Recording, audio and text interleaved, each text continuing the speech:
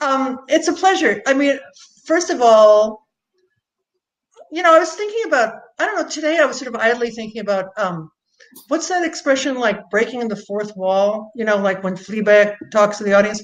And then I was trying to figure out what the fourth wall could possibly mean on Zoom. Like, is everything the fourth wall or is it all just or none of it? So I thought I would do that and just talk to all of you out there and as if there were no fourth wall, which I guess there isn't. Scott, I should say, first of all, full disclosure, Scott's a friend, an old friend. We've been friends for like what, 20 years more? Maybe more. We were friends whenever Operation Shylock came out.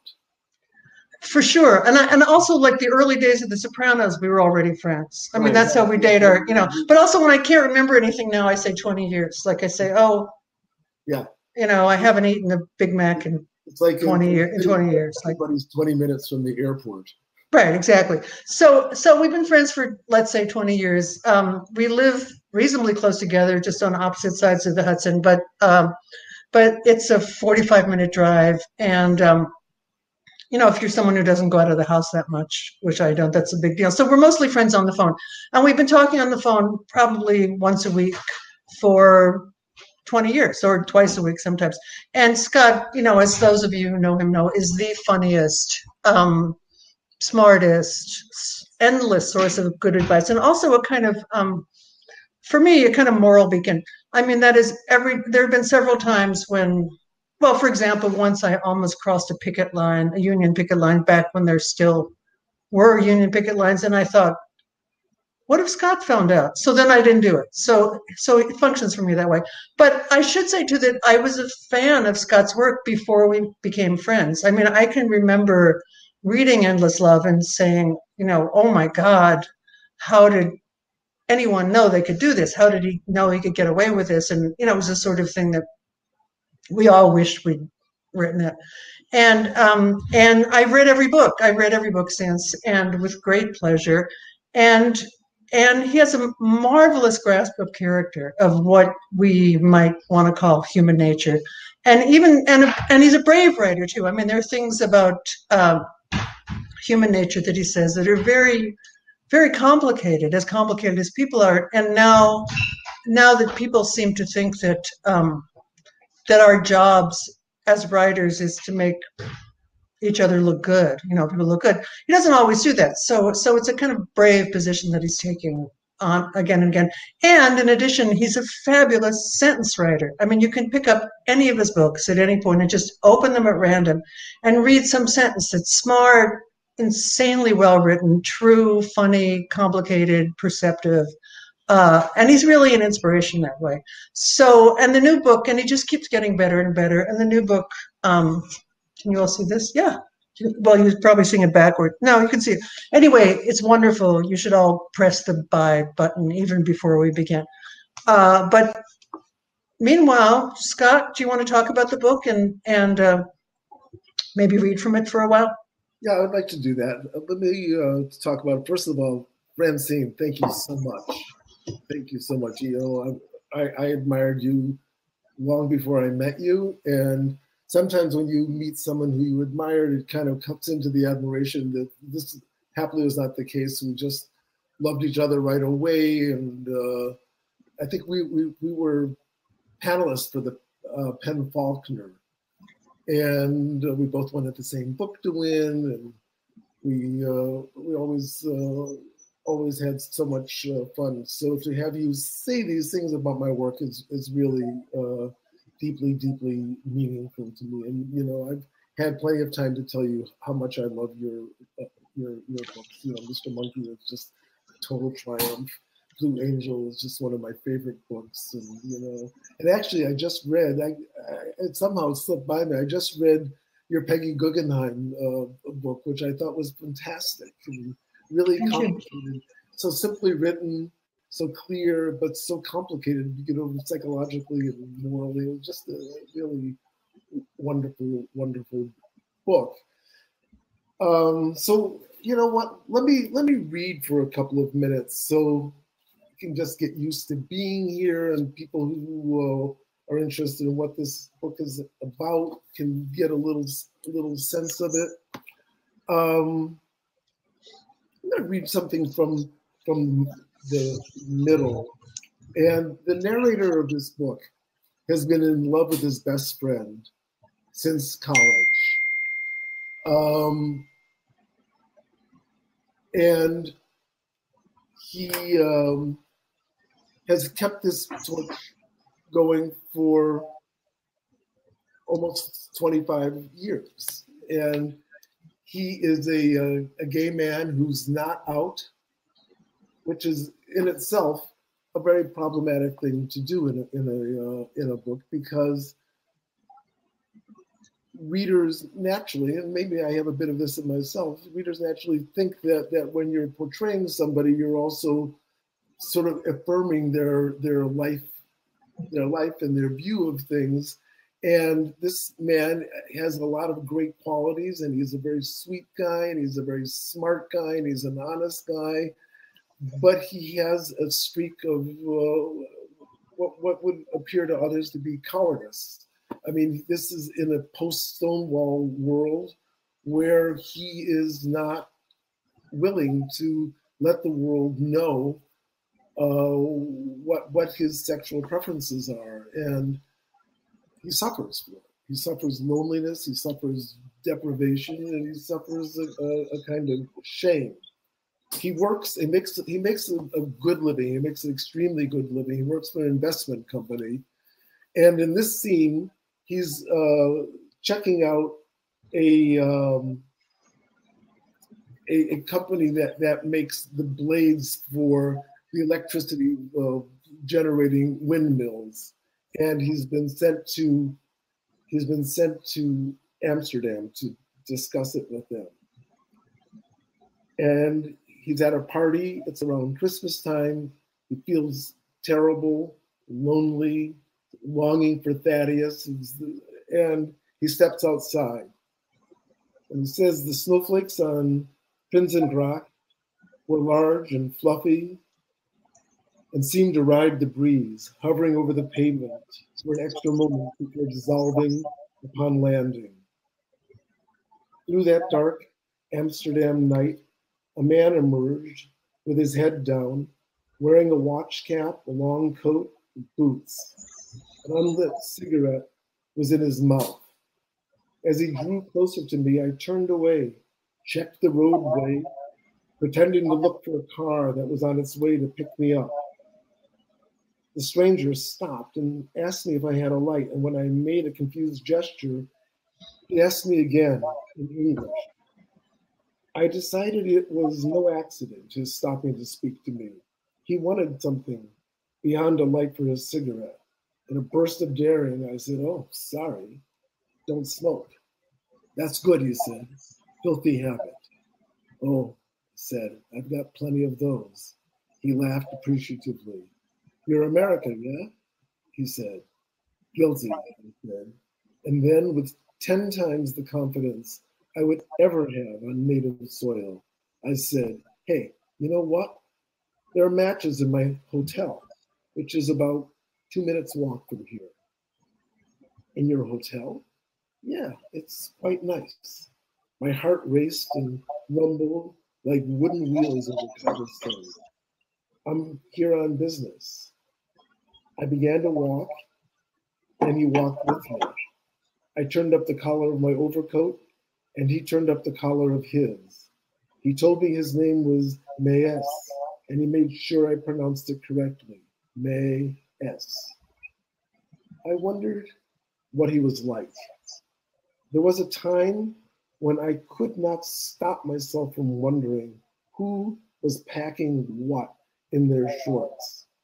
I had developed my curiosity into a kind of horny science, like so.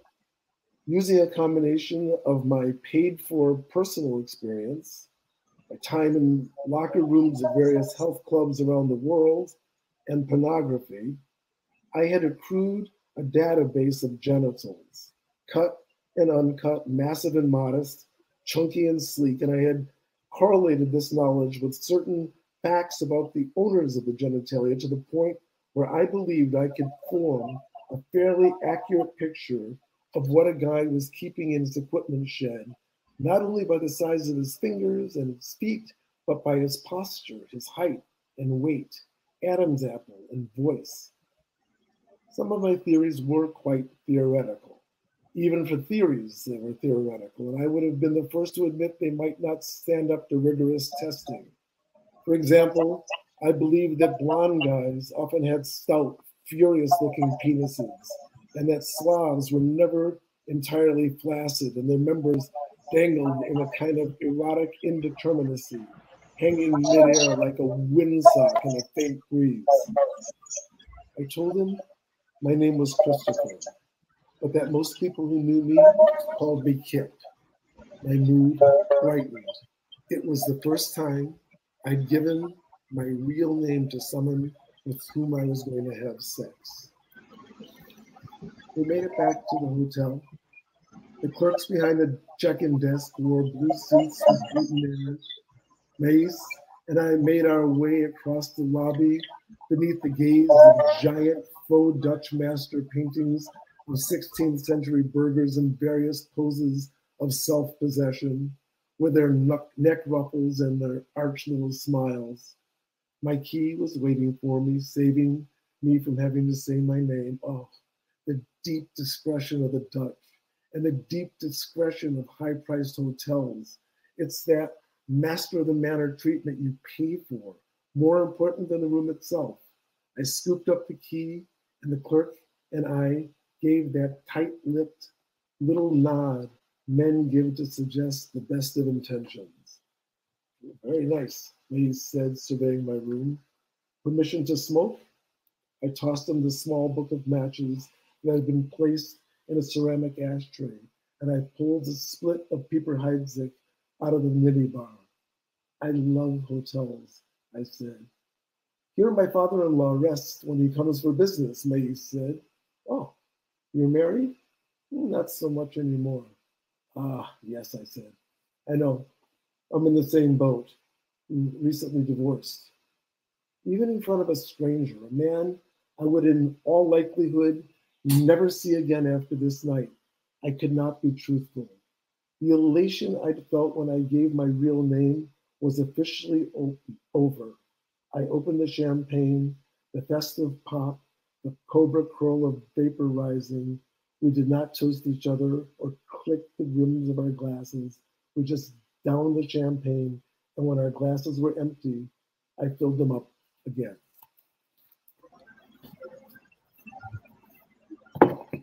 That's it for me. Okay. Amazing. I'm hearing an echo.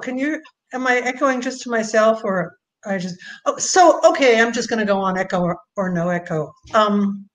So I was trying to think about the various themes and connections that tie your work together and tie the novels together and so forth. And I thought, well, the most obvious one was thwarted love.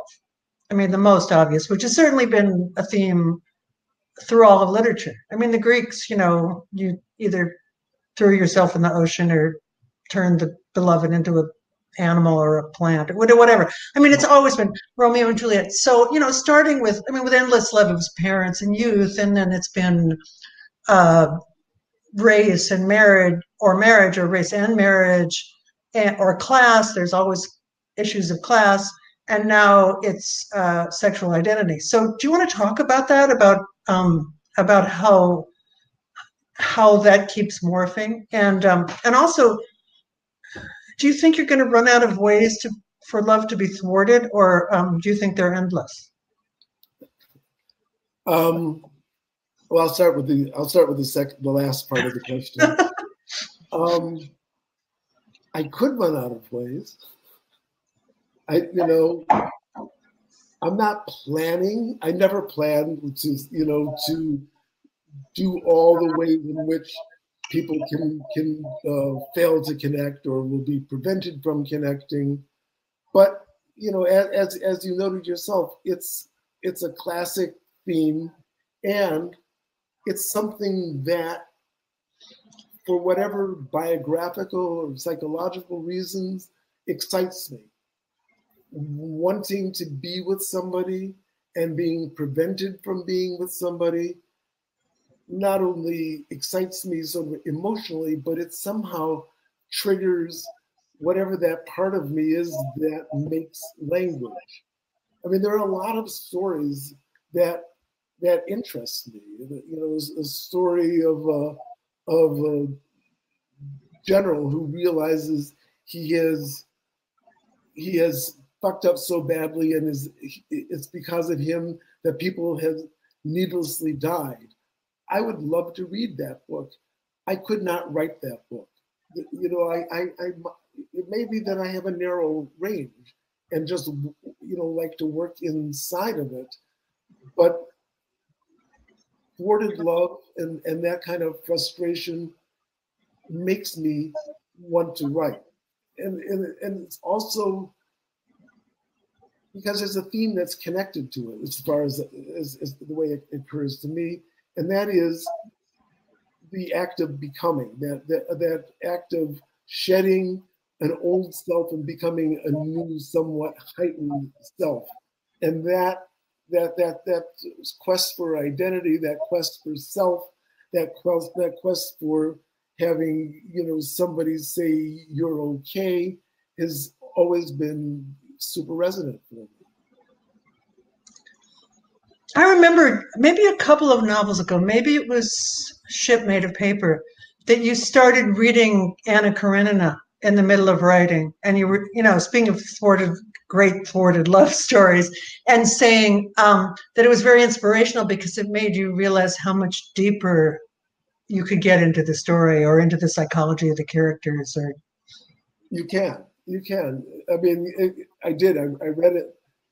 It could really stop you from writing, reading Anna Karenina. But yeah, I mean, he brought a lot of sort of psychological and political and historical and spiritual nobility to that story. It's always bothered me that there's certain kinds of stories that we, you know, who love literature have, to one extent or another, abandoned to people who don't really love literature. I mean, what do you mean?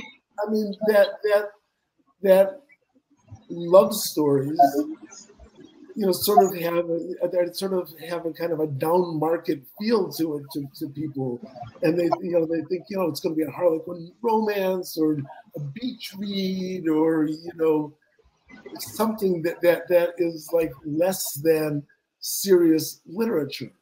And I don't see it that way. I think that you know, when people look back on their lives, these are the things these are the memories, these are the moments, these are the things that happen to them that have the most meaning. The connections between people, the passionate connection between you and another person, the sexual connection between you and another person. These are the things that you go through on your deathbed, not you know, what happened in a faculty meeting. I mean, although, you know, we were talking about this a little last night, the way in which sort of the culture, I mean, speaking of love stories being taken over by people who don't really care about literature, the way in which the culture is sort of deforming the reading experience so that people expect to be either preached to or educated or bored, even. That's fine. Being bored is like part of reading literature. You're bored. So, and they're so distrustful, I think, of being pleased or, God forbid, entertained or engrossed, and it's somehow, you know, one of the dividing lines between hot, quote unquote, high literature and popular literature is that I don't think high literature is supposed to engross you or make you want to know what's going to happen next. Whereas, you know, yes, that's what you want. That's what you want the reader to want. I know. I mean, there's certain high literature that you're meant to fight your way into. And if it's too welcoming, it becomes suspect. know, I get that because, you know, we're living in sort of like the toxic cloud of an entertainment culture. You know, when there's people trying to entertain us all the time, and it's natural to become suspicious of that. But I think that there's a kind of deep deep connection that you can have to a book that really is sublime. I mean, I'm not ever really content. I mean, my life always feels unmanageable if there's not a book that I can just sink into and feel that it's my alternate world, my alternate home. And you know, I don't read fantasy novels. I want it to be about actual human beings, and I want it to be written, you know, with the highest sort of intentions. Yeah, it's a complicated equation because you want a book to be really well written. I mean, beautifully written, more than well written, and you want it to feel like it's for, let's just say, adults, whatever that means. But I also want to know what happens next. Yeah. I mean, you know, when I'm writing myself, I always pretend like I'm the most attention deficit disorder person who I'll ever meet. And I've got to keep myself focused on the page because there are, you know, otherwise I'm like looking in the refrigerator or what, you know, all the millions of things. Yeah. I mean, that's always been my goal. I want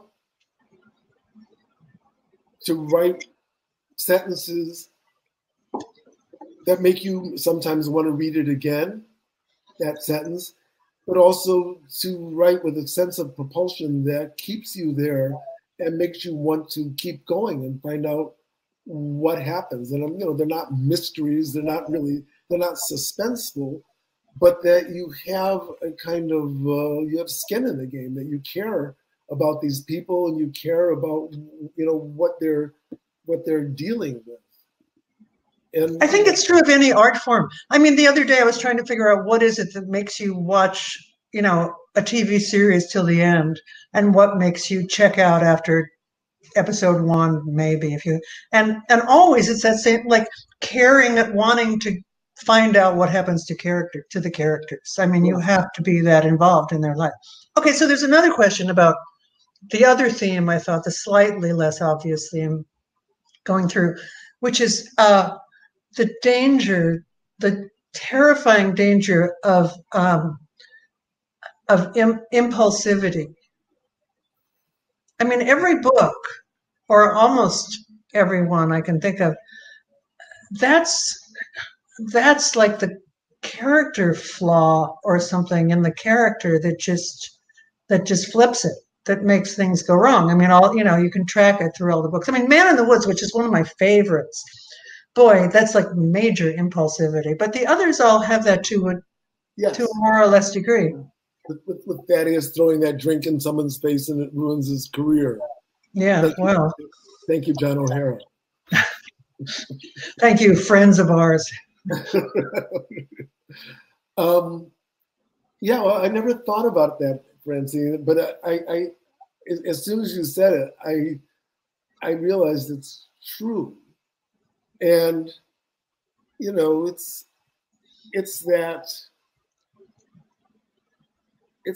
self that we keep inside of us. You know, it's civilization and its discontents, you know, which I always thought is the sort of the intellectual underpinnings of most of my work, of what we must do to be able to live in society and to be able to live an adult and productive and reasonable life, and the price that we pay for doing that. And you know, there's a sense of restraint and self-control, and sometimes you let it go. And it's a moment that upsets your life and could even destroy your life, but it's also a revealing moment. It's the lights go up to their highest intensity, and you see things about yourself if you're the person who's lost control, or about the person you're watching that you would never have seen otherwise. You would never have seen otherwise.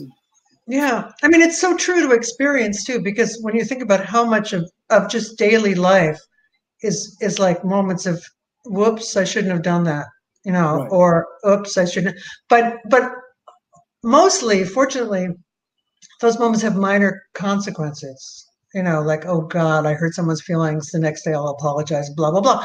But in your novels, they have major consequences. Yes. Major consequences. Right. Well, you know, there's stories, and you want to turn up the heat. You want to, you don't want to serve things lukewarm, and you know, I'm always. I mean, I'm probably often treading the line between literature and melodrama. And sometimes, you know, I might slip over into melodrama because I want things to happen, and I want things to happen that are consequential. And you know, I'm not writing Henry James, even though he does write things that are consequential, but they just take a very, very long time to happen. Yeah. And you might not even know that they happened your first time through. But I think, you know, life as I've lived it and life as I observed it has been sometimes rough and sometimes confrontational and sometimes, you know, extremely dramatic. And that interests me. You know, that you know, when people have to make choices, when people have to be held into account for what they've said or done, when people have to clean up their own mess, when people don't get to live the life that they wanted to lead with, you know, these consequences of our acts are interesting to me as a writer. Yeah, I guess about a month ago, I read, maybe I reread, I don't know if I reread it or read it, Jane Austen's Persuasion. And I was talking to a friend, and I don't know, I mean, I loved it, of course, but I was complaining about some little things that happened. And my friend said, oh, I've always loved this book almost the best because it's when Jane Austen acknowledges that you can ruin your life, that you can ruin your life or almost ruin your life or Right. ruin your life and so forth. And I think, again, that's sort of a brave stance to take and write about, because we all want to believe that everything can be fixed. But Right. one of the things your novels are very clear about is that there's some things that just can't be fixed. That once you do it, you know, you set fire to your girlfriend's house, or you kill a guy in the woods who's been torturing a dog, or I won't say any spoilers for the new ones, but that, you know, that they're not fixable. There are moments of lack of control or emotion or something where something takes a turn, and then the character has to live with that turn. Yes, but sometimes not all that unhappily. I mean, sometimes it completely screws up their life, but they would look back and say, I would do it all again. Because even as you are erupting, you are living sort of a truth that is so incandescent that it becomes like your greatest moment, even though it's destroyed you in some way. Yeah. So do you want to talk about revision? Because I read this book in a much earlier iteration. And then when I reread it in galleys, I guess, I was struck by how much you changed, you know, and well, let's just say toned down in some major ways. So how does that happen? Or how did you do that? Or why did you decide to do that? Or You know, I think I almost always do that because I never really know where a book is going until I get there.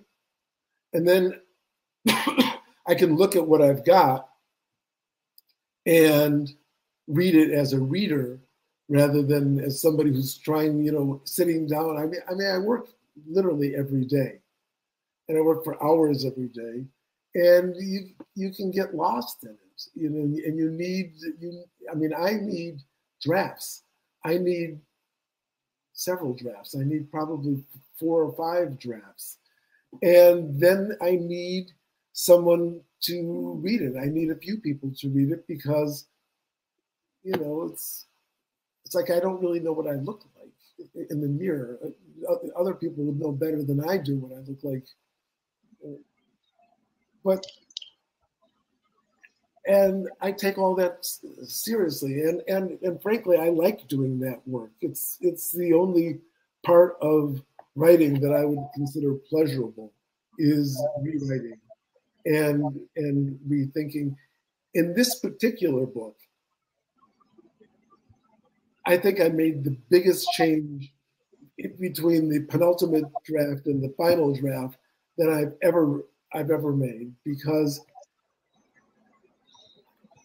I think that I've been living with these characters for so long, because some of these characters appeared in my previous book, that I was just in a kind of almost froth of ending, and it was going to end like a Shakespeare play with basically stage completely littered with bodies.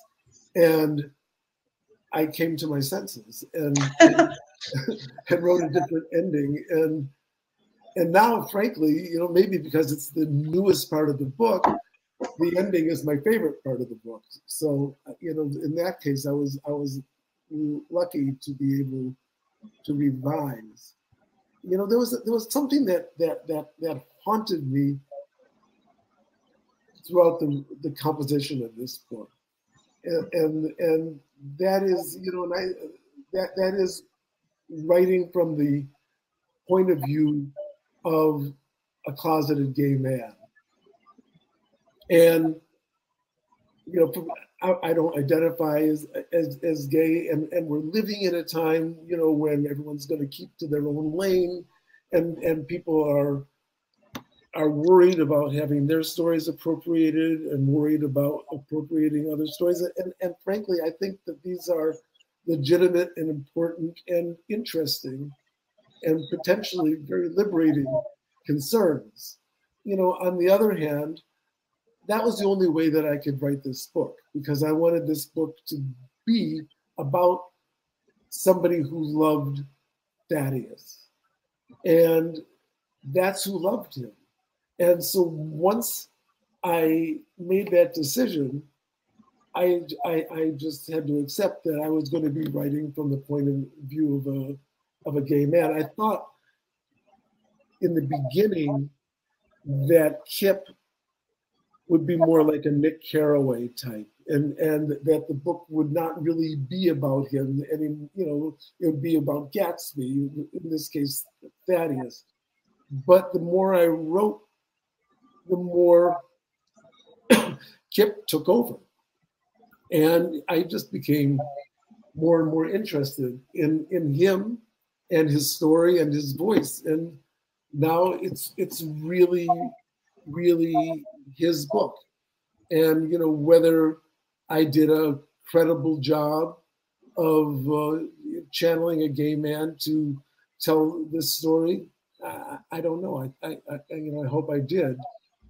But, you know, I'd be lying to say, you know, it didn't occur to me, and I didn't keep on revisiting that in my mind. And would I have worried about that 10 years ago? I don't know. But you certainly, you know, in light of the discussions that we're having now as a society, you'd be foolish not to have that conversation with yourself and not know that there's a certain onus that goes with that, and that you have to accept. Have any of your books been written from a female point of view? I don't know, right? No. I've had... Just asking. Just asking. I've had sections that have...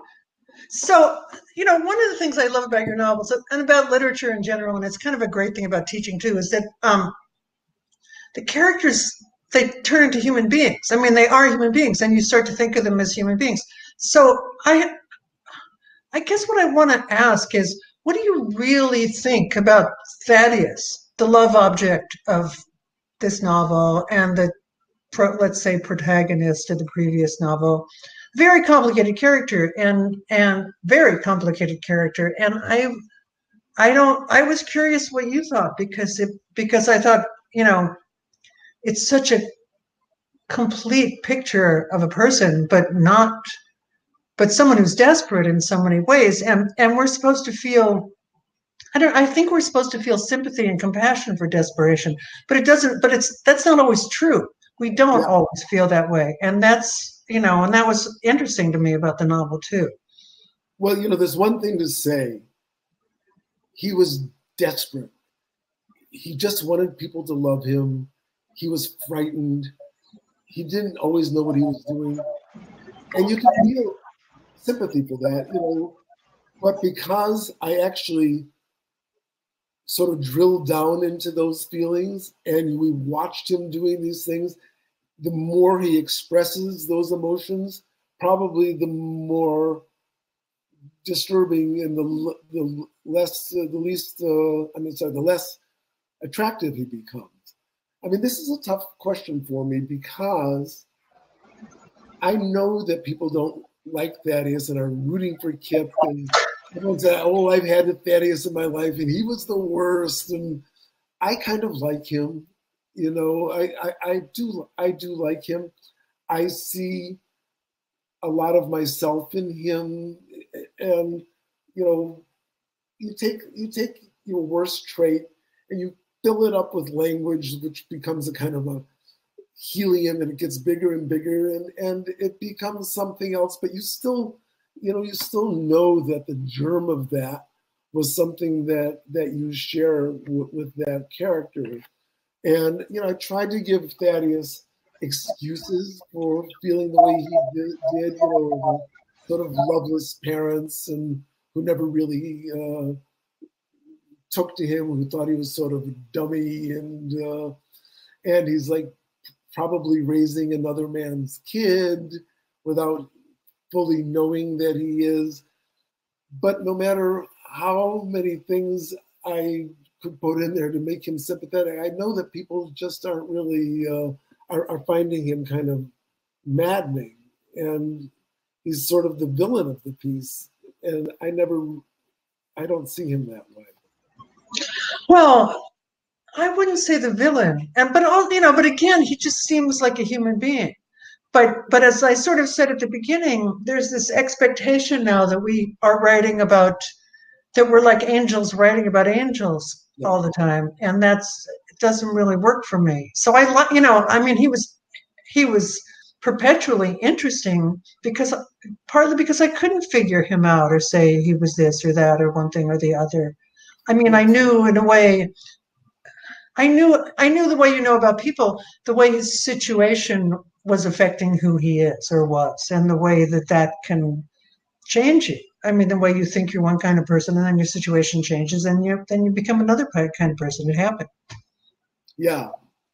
Well, at one point, I mean, maybe this was some sort of sublimated suicide, that I was getting so peeved with him that I had a character kill him at a certain point. Just I just threw that away and resurrected him. He's difficult. He has all he really wanted was for people to like him and to have big parties at his house and have everybody look at him with affection, really. And but that has some ingrained in that. There is something toxic and awful about it because it's a performance, and people don't want to be spun like that. I get that, and I'm not like that. No one said you were. Right. So, so could you read a little bit more, and then maybe if there are questions, we'll. Okay. Yes, I think I've chosen. This is actually perfect for what we've been talking about, because there's a moment when they've really been going through the muck of Thaddeus's life. His parents have died, and He's very worried about, is he going to get any money from them? And there's a moment when Kip almost snaps out of his long infatuation. It was as hot, they're in Chicago. It was as hot on 55th Street as it was in the store, and nearly as foul. A road crew, all of them sweating profusely, was making rushed repairs to the street, slathering tar onto the surface like army medics, patching up the wounded with super glue. The sky was filthy gray and trembling. University of Chicago students, slender and tan and seemingly oblivious to the threat of a storm, glided by on their bicycles. It was 6 p.m, and from somewhere nearby, a church bell rang the hours, each peal reverberating in the heavy air. I know it's wrong to ask, Thaddeus said, but I do wonder for whom the bell is tolling. I smiled, but I was not amused. From someone no longer an undergraduate, and given the circumstances, the joke seemed pretentious and pathetic. Thaddeus shifted his gaze toward me and tried to ascertain whether my smile was genuine or forced. Oh, how he needed that little droplet of dopamine that came from human approval, his drug of choice. He had sweated through his shirt, his deodorant, and the last vestiges of his beautiful youth. He was as rank as an abandoned old man. I avoided his eyes and felt something odd and unprecedented. I don't know how to describe it. It was fleeting. It was as if I was wandering around a house I knew as well as my place on earth and suddenly found myself in a cold, unfamiliar room. What was this room? Who was this man? It was not just a mental sensation, it was physical too. I could feel love wilting, crumbling, dying. I didn't actually know if love was dying or if it was me. I was not going toward the light, but toward darkness. I wondered if I ever really loved Thaddeus at all, or if I'd spent half my life caught in a lie I'd told myself. He sensed me slipping away. My failure to laugh at his joke or to meet his gaze, something alerted him. His nervous system reacted to the tiniest titrations of human attention, and his need to be liked, loved, included, appreciated. Oh my God, it was bottomless. He put his arm over my shoulders like a 10-year-old boy nominating you to be his best friend. A smell like rust and onions emanated from within him.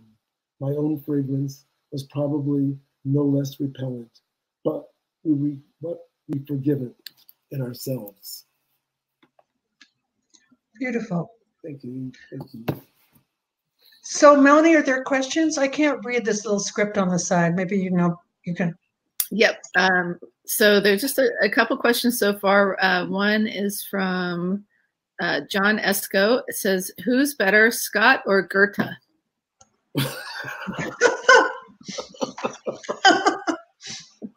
I can't answer that. I've only read Goethe in translation, so it's not fair. Right. Otherwise, I could answer.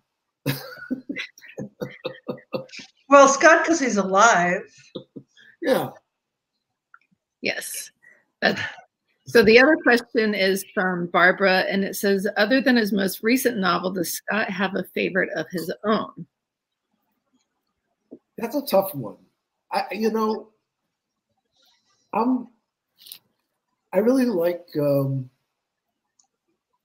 novel I wrote in the 90s called Men in Black, which unfortunately came out right around the time that Steven Spielberg was released. Was he directed or somebody directed? There was this huge smash movie, science fiction movie called Men in Black, and it through its. I mean, that was like a taste of the pandemic for me in the 90s, because it was a hugely successful. It was Will Smith and Tommy Lee Jones. Tommy Lee Jones, right? So, but I like that because I think I enjoy humor, and somehow have a hard time generating it when I'm writing, because I need to be with people to feel humorous.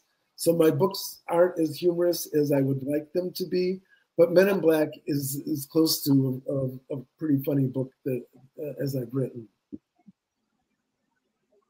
Okay. So what has over your career drawn you to writing novels and not short stories? Well, I've tried to write short stories. They just, and I have written a couple. I'm not that economical a writer, and I just don't think in terms of short stories. And when I have tried, they just get bogged down, because I'm sort of interested in all the layers in a situation, and it just takes too long for me to get to the point to write a short story. I think it's a very different. I mean, Francine can do both, and there are plenty of writers, I guess, who at least try to do both. Francine succeeds in doing both. I mean, Philip Roth, well, I guess he stopped writing short stories pretty early on. But, Hemingway did both. And I don't think Scott Fitzgerald's short stories are that good, but a lot of people do both. But I do think it's a different skill. I mean, it's certainly a different structure. Also, I love the security of working on a novel and knowing day after day, week after week, month after month, what I'm going to be doing, and that my settings are there, my characters are there, and that I feel sorry for short stories writers, because they're always sort of starting from scratch every couple of months. They're having to set up a new world, but they might enjoy doing that. I don't know. I mean, you don't write stories. You haven't written a story in a while, or have I missed one? Or yeah, I did. Well, I did. I had that crazy job for Gagosian magazine, writing those art short stories. But it was different, because that was like an assignment. So it wasn't as if stories were generating myself. But mostly I was writing stories when my kids were little, and my attention span was shot. So I didn't have that kind of time that I needed to write novels. So, I could stop and start, but I don't know people say, like, how do you know if it's going to be a short story or a novel? Well, if you get 30 pages in and it's the end, chances are it's a short story. Yeah. But yeah. But then some of the greatest writers only wrote short stories. I mean, right.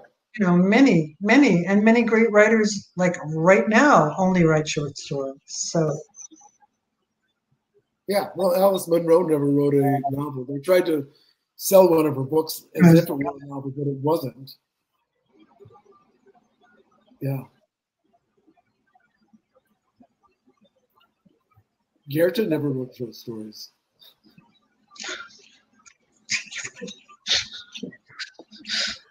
So that's all the questions we have from the audience, but I'm wondering if both of you might want to talk a little bit about what you're reading now during the pandemic. I'm reading The Romance of American Communism by Vivian Gornick. And it's interesting. I mean, I'm interested in American communism. And so the subject matter is compelling to me. But it's sort of field work for her. I mean, she's just going around the country talking to communists and getting their view about what their experience had been. But You know, I was thinking, try to support my local bookshop. And during this pandemic, I probably bought 20 books from them. And I've read 15 pages in each of them. And there's just this, I'm having a hard time, you know, keeping my concentration. Unfinished books. And then, I mean, for a while I was reading Patricia Highsmith because I thought, well, if she can't hold my attention, nobody can. But then I would get like halfway through a Patricia Highsmith novel, and I would go, yeah, I know that this psycho is going to murder this completely innocent person, and I just don't care. I don't care. And I would just stop, you know. But my reading's been all over I mean, it's all the way from like, as I said, Jane Austen to British. I've read a lot of books by British mysteries, and then for a while I was really into like sort of British house novels from the 1930s and 40s, which, you know, but also, I don't know about anybody else, but I've had I mean, the pandemic has done nothing for my insomnia. So a lot of what I read is like what can hold my interest at 3:00 in the morning, so that it kind of narrows it down. So, I reread White Noise, and that actually worked. Really? Yeah, it was, you know, because it's super funny, you know, and that sort of keeps you buoyant through it. There's stuff about White Noise that sticks, you know, it must have been like 15 years since I read it, and it's indelible. I mean, the airborne toxic event, and then teaching Hitler studies. I mean, you know that our son said, it's always Hitler studies in our house, Mom. I mean, that, you know, like Hitler studies. Yeah. So we'll have one more question from the audience from Ken Miller. He says, could you say a few words on writing about sex and how that's changed for you over the years? Well, I wrote a lot about sex in Endless Love, and there's like I don't know how many pages, but I think it goes on for 35 or 40 pages, just one act of one sex act between two people. And for the most part, that said everything I have to say about that subject. But because, you know, I remain interested in characters who are sexually attracted to each other, there are moments of sex, but I handle it, you know, much more glancingly now than I did, because, you know, quite frankly, I don't think I left anything unsaid about that subject, and I don't think I could ever write anything that good about that subject again. And my interest as I age becomes more focused on other ways that the heart expresses itself. You know, I'm not really writing about people in their late teens, early 20s anymore.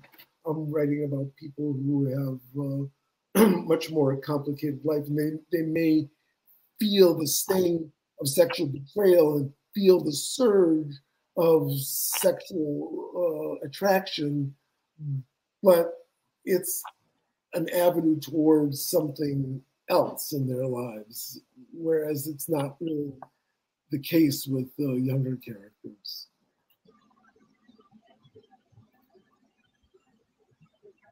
I have one more quick question. Just because it's been bothering me. When you try and write anything now, are you conscious of that you're writing about an old world that isn't the world anymore? And you know, if a novel, let's say, appears in the post-pandemic world, will it necessarily be a kind of artifact of something? I don't know. I mean, I was just trying to write a scene at a crowded party, and I thought, reading it now or thinking about it now just seems like, you know, I might as well be writing about a chariot race in the Colosseum or something. You know, it just seems so distant. I like that. you know, I mean, that we're the keepers of those memories, and we're the keepers of that world. I mean, I think we, you know, like every generation has its own New York, so we carry that with us, and we portray it, and people know it. I mean, I'm interested in reading about the world of Edith Wharton, so Right. people can be interested in, you know, I started writing something, and I said, well, this could actually not happen now. What these two people are doing could not happen, certainly not now, and maybe not forever, for all I know. So I just, you know, was clear that it was 2014, and when you could do those things, and I think that, you know, you can't be everything, but you know, you can set your books in a world that you know, and I think that that's, you know, valuable. I mean, the world of Goodbye Columbus doesn't exist anymore. Those kind of Jews don't really exist. You know, those diaphragms don't exist, but it's still really compelling. Somebody's probably got a refrigerator full of fruit somewhere. It was actually cherries. Was Well, everybody who's here, whoever you are, thanks so much for coming by. Thank you so much, Francine, for. Thank you, Scott. Thank you, Center for Fiction. Long may you flourish. And thank you both, Francine and Scott. It was a great conversation. Everybody use that button right there to buy Scott's book if you haven't already. And hopefully our paths will all cross in the real world soon. So thanks, Scott. Bye-bye, everybody. Bye.